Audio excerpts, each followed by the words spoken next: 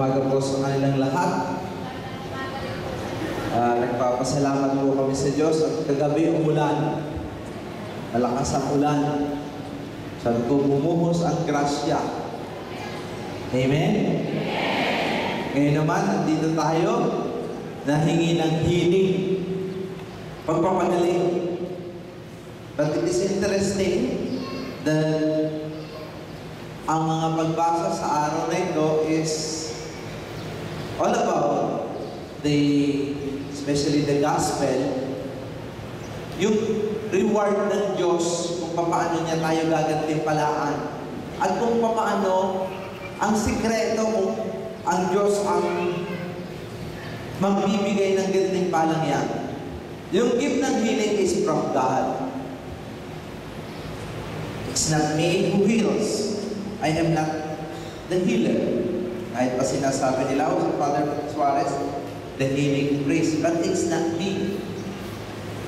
It's the Lord. It's your faith that will help you be healed. Ang inyong pananampalataya sa Diyos ang magpapagaling niyan. Ako, ginamit lang upang ipaalaala sa inyo that this God heals. And this God heals through the Eucharist. Siguro nga po, ako'y ginawa ng Diyos na pare para ang isang pare ang magsabi na sa misa pwedeng makatanggap ng kagalingan upang ang taong nakakalimot, lalo na tayong mga Katoliko, yung iba nagbo-born again na, yung iba umaalis na sa pagiging Katoliko, nagdadating-daan na. Now it's sad because we have this treasure. Meron tayong pamana galing kay Jesus mismo na nag-istayo ng tinatawag na misa o Eucharistia so that He will be available upang tayo tuwing lalapit sa Kanya pag may problema ay magkaroon ng pag-asa. You know, just for you to have this access to healing is a big thing. Lalo-lalo na sa panahon ng kahirapan. At ang Diyos, bago tayo makatanggap ng kagalingan sa pagbasa nito, gusto niya yung regalo ito galing sa Kanya. So, sabi niya, enough of all this hypocrisy. Sabi niya, sapat, tama na yung mga pakitang tao. Tama na yung mga magiging hipokrito at hipokrita natin. Please not people, but me alone. Ang Diyos alam lahat ang problema natin. Alam niya na ikaw ay may goiter, may thyroid, alam niya na ikaw ay may asthma, alam niya ikaw na may Alzheimer, alam niya na ikaw may diabetes. Alam niya na Diyos, because He is God. But sometimes, kailangan tayong turuan ng lesson. Kailangan tayong bigyan ng lesson ng Diyos so that we will learn from Him. And where can we learn? From the gospel. Where can we learn? From the Word of God. Ang sama po kasi, it is a challenge for us Catholics. How can we read the Bible? Kasi po tayo mga Katoliko, hindi nagbabasa ng Biblia. Pagka binigyan niyo po ako ng dalawang Biblia, alam ko ang Biblia ng born again. Alam ko ang Biblia ng Katoliko. Pag ibinigay niyo sa akin ang Biblia ng born again, pag inamayan ko ito, at amoy kinikili, sa born again yan. Dahil ang born again laging may nakalagay niyan, Biblia ang hawak-hawak. Tayo namang mga Katoliko, huwag niyo aamuyin ang Biblia nila. Puro alikabok. Dahil nakadisplay lamang sa bahay, nangungulekta ng dust. So I'm not saying masama o mabuti, but I'm challenging you. I'm challenging us Catholics. Because our faith is complete in itself. We have the Word of God and we have the Eucharist. Meron pa tayong Mama Mary. This God today, in today's Gospel, wants us to receive a reward from Him. So, sabi niya, kung kayo magdadasal, just shut the door, close your eyes, and this God who sees you in secret will reward you. Wow! Gusto kasi ng Diyos, Siya ang magtimpala sa atin eh. Hindi tayo dapat purihin ng iba. Uy, ang bait pa naman ito, ang laki mag-donate. Kasi nakalagay ang pangalan doon, donated by. Alaala ko tuloy yung simbahan sa Canada kasi that's where I studied. Nung ako'y nasa Canada, mayroong pare doon na problema sa pagpapagawa ng simbahan. Hindi makakolekta. May yung president ng Paris Council nag-suggest. Ang sabi ay ganito, alam mo, gawin mo, pagmartsahin mo lahat ang mag-donate at ilagay mo ang pangalan, mapapagawa mo ang simbahan. Totoo nga. Ang lalaki ng bigay kasi ang pangalan naroon. At sila ay nagmamarcha sa gitna. Let us be serious about what God is telling us. Alam niyo ang Diyos, may sinasabi lagi sa atin. Nagsasalita. No? Ako'y babago-bago pang pare. May lumapit po sa aking babae. Taga-Canada, pero Pilipina, nurse siya. Umiiyak, nadidepress. At ang sabi ay ito, Father Suarez, naririnig ko po kayo daw po ay nagpapagaling. At pwede mo ba i-pray over mo ako? Dahil ako po ay nadidepress. Sabi ko, sige, ano bang problema mo? Father, ako po ay nadidepress. Dahil 40 years old na ako, wala pa pong nanliligaw sa akin. Sabi ko, nako, malaking problema yan. Pag hindi kita matutulungan, pe-pray over ka na kita dahil ako yung pare. Anyway, nung pe-pray over ko na, tumingin lang sa akin, sabi niya, Father, I think I know why walang nanliligaw sa akin. Sabi ko, ano ibig mo sabihin? Father, siguro po kailangan ako'y magpapaya. Kasi katama. Sabi, pwede ba i-pray over mo ako para mag-produce ako ng buhay? Sabi ko, sige, itatry ko. But at this time, I don't know what to tell. Kasi, noon lang kayo nagtanong sa akin ng ganyan. So, nagtanong ako sa Diyos, God, ano bang sasabihin ko sa babae nito? Gusto daw pumaya. So, nung dasal ako, nung i-pray over ko ng babae nito, in-inspire ako ng Diyos at sabihin ko. So, sabi ko, close your eyes. I made the sign of the cross at ang sabi ko sa kanya ay, huwag kang kumain ng madami. Umalis na. Pagkaalis ng babae, hindi ko na nakita. After a year, bumalik po ako sa same place. May takbo-takbo na naman sa akin. Father, natalala mo ako. Sabi ko, no, sino ka ba? Ako ho si Aki. May boyfriend na po ako. Ikakasal na ako. Maraming salamat. Sabi ko, ano nangyari sa inyo? Father, simula po nung ako yung pinray over nyo, tuloy akong kakain, naalaala ko kayo, nawala na po ako ng daanang kumain. You know, I learned a lot from that incident. Totoo po itong istorya ito. But I learned so much from it that God really wants to talk to us and God wants to help us. Gusto po talaga ng Diyos tayo'y tulungan. Ayaw niya tayo lagi tayo nagmumukpong. Ayaw niya tayo lagi namang problema. Ayaw niya kayong high blood. Ayaw niya kayong may hindi makatulog. Ayaw niya kayong laging nagmumura. Ayaw niya kayong sinungaling. Ayaw niya kayong kalawin kung sino. Sabi nga ngayon, enough of all this hypocrisy. Mga pakitang tao, yun ang sinasabi ng Diyos dahil hindi naman yung maganda sa atin. God is really talking to us. When He talks to us, He talks in a very simple, very doable, and concrete. Hindi na po nagpapaligoy-ligoy pa ang Diyos. Kaya in today's gospel, ito sabi niya, whenever you give alms, do not sound like a trumpet before you, as the hypocrite in the synagogues. Huwag daw po tayo magpakitang tao. Ito pa ang sabi sa kanya, when you pray, do not be like a hypocrite. Standing, yun daw mga nakatayo doon. Ang sabi niya ay, kailangan sa Diyos natin ipaalam lahat. At ang Diyos na ito, pagagalingin kayo.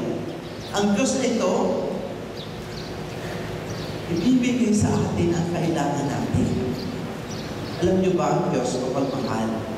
Ayaw niya po na kayo'y nalulungkot. Ayaw niya kayo ay may takot sa dibdib. Alam niyo, sa buhay natin dito sa Pilipinas, when I go abroad, pagbalik ko sa Pilipinas, ang minaawa sa bansa natin, lalo-lalo na sa mga may sakit. May sakit ka na, wala ka pa may bayad sa hospital, wala ka pa may bilhin ng pagkain. Nag-aaral pa ang yung mga anak. Kaya mga kapatid, gawin at sundin natin yung pinapagawa ng Diyos. Ano pinapagawa niya ng Diyos? Huwag tayong magtanim ng galit sa dibdib. Huwag kayong sumigaw ng sumigaw at magmura ng magmura. Yan ang sinasabi ng Diyos. Huwag kayong mga inggitero at inggitera. Huwag kayong mga chismoso at chismosa. Huwag kayong mga pakialamera. Yan ang sinasabi ng Diyos. Pag sinundan nyo yan, ang sinasabi ng Diyos, you will live a peaceful life. Peace is what we need. Huwag po tayo makalangan natin kung sino, yumaman lang ng konti, wala na kayong kilala. Kala mo kung sino. O hindi po, yan ang gusto ng Diyos sa atin. What God wants from us is peace. Sabi niya nga, hayaan mo ako ang magregalo sa inyo. Ako ang maggantimpala sa inyo. Anong gantimpala ang ibibigay sa atin ng Diyos? Unang-una ay kaligtasan. God wants us all to be saved. Sabi ko nga, this gift of healing, sana gamitin ng Diyos para ma-revive ang tao. Hindi tayo tutulog-tulog lagi pag nasa simbahan. Alam niyo minsan, ako'y nalulungkot sa ating mga Katoliko. And it is a challenge to all of you. Nakikita yung mga Iglesia ni Cristo, gaganda ng simbahan nila, no?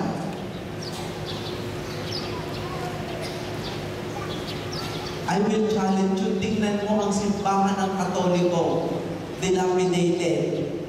At tingnan mo ang ilalim ng mga upuan. May mga chewing gum nakadikit. At tingnan mo sa kabila ang nakalagay. Bawal umihip. Sa kabila, bawal magtapon ng basura. Do we really believe that God is in our church? Why are we not involved? As if we are not taking ownership and partnership in our church. Simbahan po natin yan. Hindi yan simbahan ng pare. Hindi yan simbahan ng padre. Simbahan natin lahat yan. Bakit hindi po tayo tutulong-tulong? O bakit hindi tayo tumulong? Ask yourself, why are we not that involved and committed in our church? Ask yourself, isn't it the house of God? Isn't it this is the place where Jesus' body reposed? Why are we not involved? Parang hindi tayo nasasaktan pag ang Katoliko ay sinisiraan. Alam niyo, mga Muslim, huwag na huwag mong sisiraan ng mga Muslim. Papatayin kayo. Kaya takot lahat sa kanila. Tayo naman mga Katoliko, sabihin mo ng kahit ano, nakangiti pa. And most of the time, we do not care. And it's sad. Nakakalungkot. And yet, we profess we are Catholics. And yet, sa mo sinasabi ito ay ganito. The reason I'm telling you this is, there is so much grace that you will receive if you are committed with the Lord. and if you are involved in the church. There's so much grace that this God is about to give to each and every one if we are in love with the Lord. Pare-pareho din naman bumubuhay. Pare-pareho din naman mamamatay. Pero hinahayaan natin matapos ang ating buhay sa mundo na hindi natin maranasan ang tunay na pagmamahal ng Diyos because we do not know where we belong. O pag pupunta lang tayo sa simbahan, pag may sakay, katulad nito, hiligmas, kaya pag maraming may hiligmas, puno ang simbahan, kaaga pa. Kaya kami nagpapasalamat sa Diyos. Diyos ko, marami pong salamat, marami nagkasakit, kaya na marami na simba kayo. Totoo naman. I'm hoping that this is a wake-up call.